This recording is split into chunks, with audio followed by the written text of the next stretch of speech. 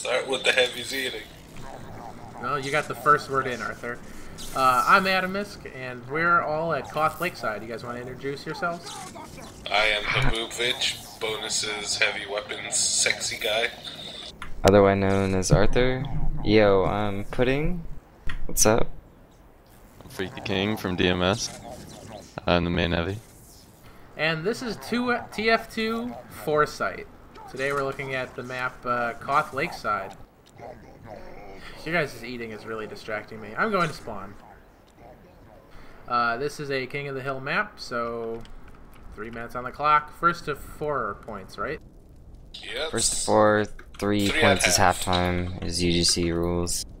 Alright, these maps, or both sides of this map are symmetrical, so what's going on your side is going on the other side. If you take the left rollout out of spawn, you've got a small health kit in the battlements and 2 small ammo kits, and then a mid health kit right here. And you get to the point. Middle rollout has nothing, it's low ground, there's a little bridge above it. Right rollout to the pool house takes you past 2 small health kits that act functionally like a mid kit, only a little worse. A mid ammo kit, and then the pool house, which has the well fought over full health kit. There's a full ammo kit on the point, and that pretty much showed you the whole map.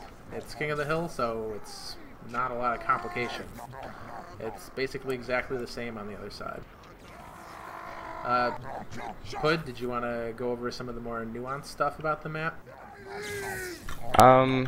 In terms of just strictly map stuff, yeah, if you, like, for instance, where you are right now basically is where most NGs will set up their dispenser, so that's where you should look for it. Oh yeah, totally. Dispenser right here, or you can get a little creative, like over there, or even sometimes up there.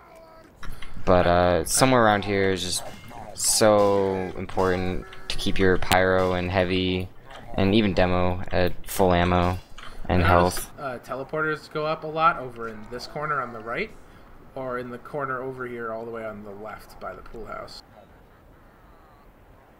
Do you know of any Yeah, other you want to places? keep the teleporters back a little,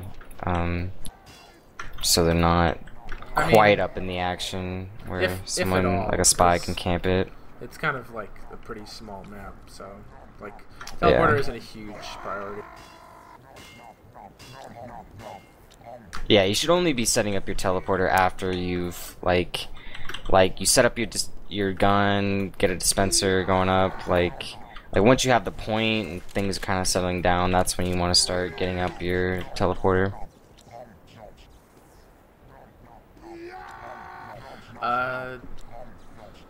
What else? Did you Can want to I quickly demonstrate? show some heavy gameplay of what happens on Lakeside? If you really Yes, want please. to, Arthur. Spectate me real quick. I am. So basically, this is what happens when the heavy rolls out. He'll come up here, come stairs, and oh, there's a sniper. So he'll be like, okay, let me go left, maybe. Oh, there's a sniper.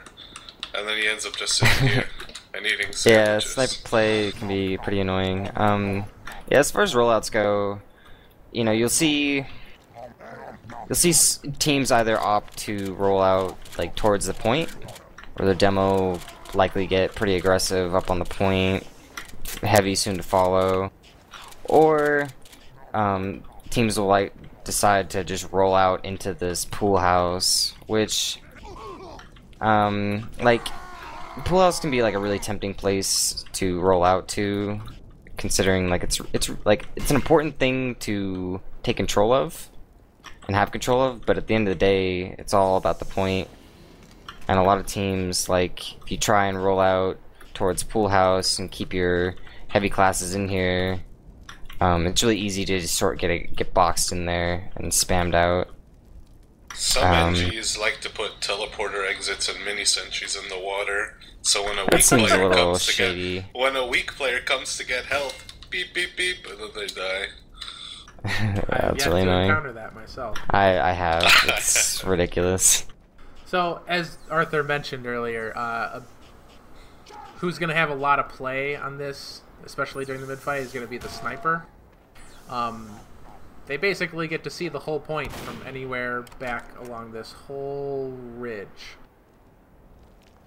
and it can be kind of dangerous. But I don't know. When teams are of equal level, I notice snipers sort of balance each other out, and it's when your sniper goes down that you have to really be careful. Yeah. But so keeping that in mind, your fast aggressive classes are gonna want to think of him as one of their priority picks for this map because it's pretty open. Yeah, you're gonna want to send your spy after the sniper. Soldier maybe. If you've got a scout that can bonk over, it's another option as well.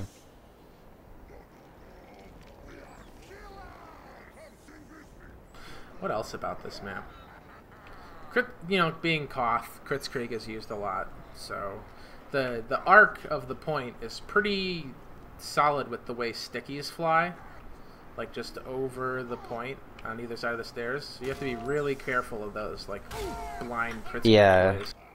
Yeah, you have to be really careful when you're sitting like near these stairs, because if you don't have someone with vision up on the point, it's very easy for stickies and spam and whatnot to just come right over and you have no idea. It's always important to have someone, like if you're not holding forward, at least has vision of where they're moving. Communication on Koth is so important. You always want to know where their medic is, where the combo's moving. To the soldiers out there, it's kind of hard to get aggressive because people are just going to put mini sentries right in this valley and the heavy's going to be down there. But if you notice some key picks going down, there's a lot of vertical geometry that's really fun to jump off of if you think the time is right. So keep that. Oh yeah, it's double jumping heaven. Like even if there's a mini sentry, I think you can still you go fast. You can still jump like and get to their. If you can just get behind them, like that's usually pretty good. The other option for soldier is to just, if your combo is holding in the valley, just hold the pool house, get up on the terrain in here, and deny entrance. Spam it out with your scout backing you up, and get aggressive when people go down. Domeman's pretty straightforward. I mean, simple rollout, simple job here with the medic.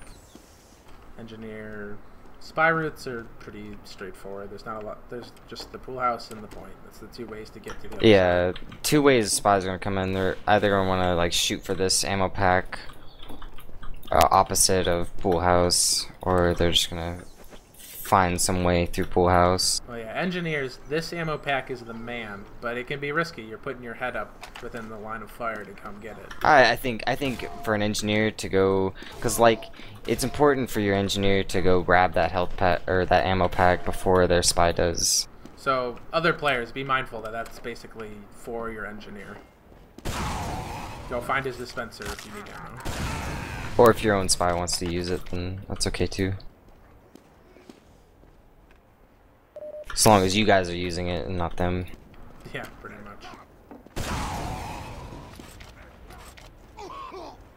I don't know. Think there's anything else to talk about this map? It is pretty simple. Level 3? Oh yeah. Yay or nay?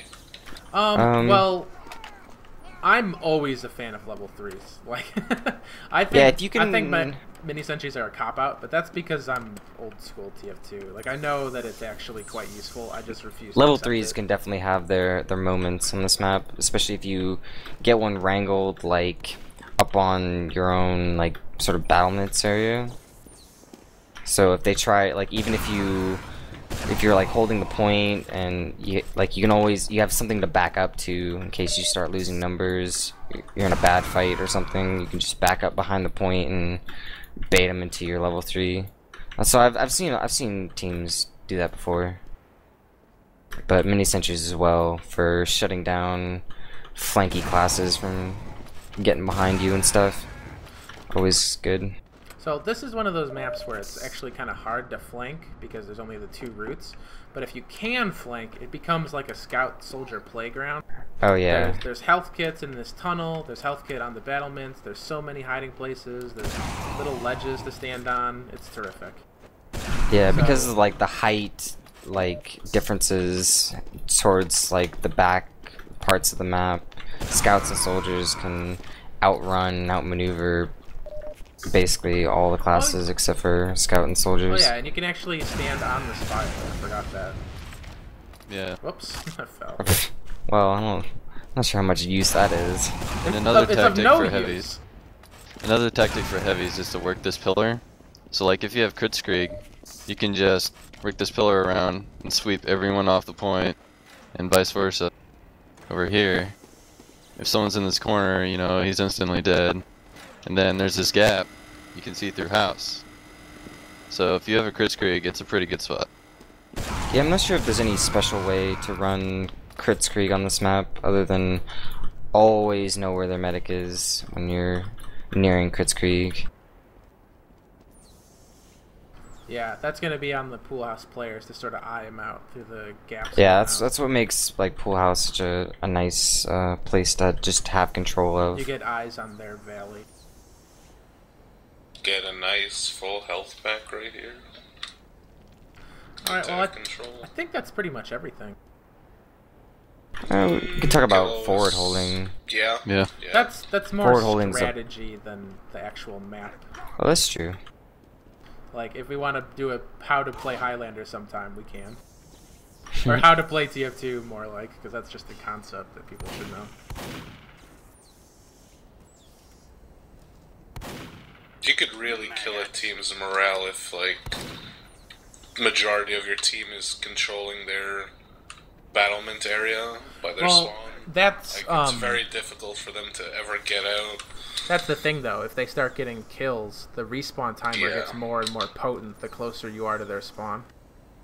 Because it cut. That's true. Real respawn is the time it takes you to become alive, and then the time it takes you to get to the fight. And if the fight is Yeah. on your spawn door, your spawn time is effectively like 5 seconds. Yeah, the moment you start losing players in a forward hold or have a bad Uber, it's time to back out. The forward hold is just nice so you can pop their Uber before they get anywhere near the point. Yeah. Alright, Which well, is reserved for the scout, soldier, and spy to get a Alright, early well, force. I'm calling it, guys, because we're getting out of the realm of what is dependent on this map and what is just how to That's play true. TF2. So, It's a pretty simple map. hope this was helpful for you guys. See you next week. Say bye, guys. Later. Pow! See you later. Screw you, Arthur.